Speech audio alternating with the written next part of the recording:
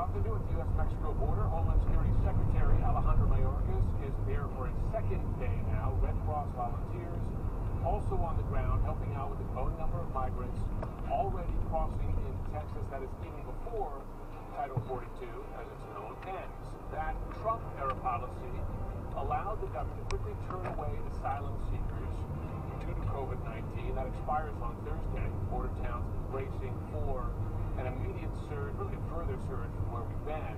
That includes El Paso, Texas, which is where CNN's Rosa Flores is. And Rosa, to be frank, this has been a long time coming.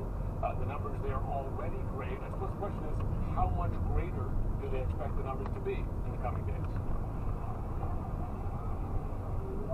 You know, it's unclear. Officials really don't know, and they're not releasing estimates.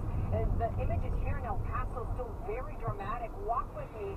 I'm in this alley where migrants are setting up practically tarps and blankets to protect themselves from the sun. They're staying underneath because it's very hot here in El Paso right now. The city of El Paso estimates that there's about 2,300 migrants that are in the city streets at the moment. That's on top of all of the migrants that are inside shelters already. At this location where I'm at, officials believe that there's about 1,800 migrants that are out in the street. Now, the scene might change here in the coming days. We don't know exactly how much, but the city does plan to tap into some of the resources that they have, some of the shelters. They're going to start opening some of the shelters, but here's the thing. We don't know how much the scene here will change for this reason. The city of El Paso can only help migrants who have turned themselves to border authorities. They had and gotten processing papers.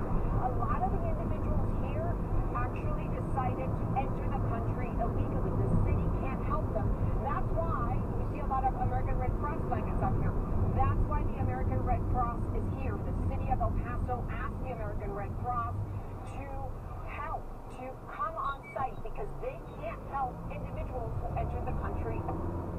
About the flow, as we anticipate the end of Title 42, from talking to sources at USCBP, they anticipate that large groups of migrants will continue to be turning themselves into authorities.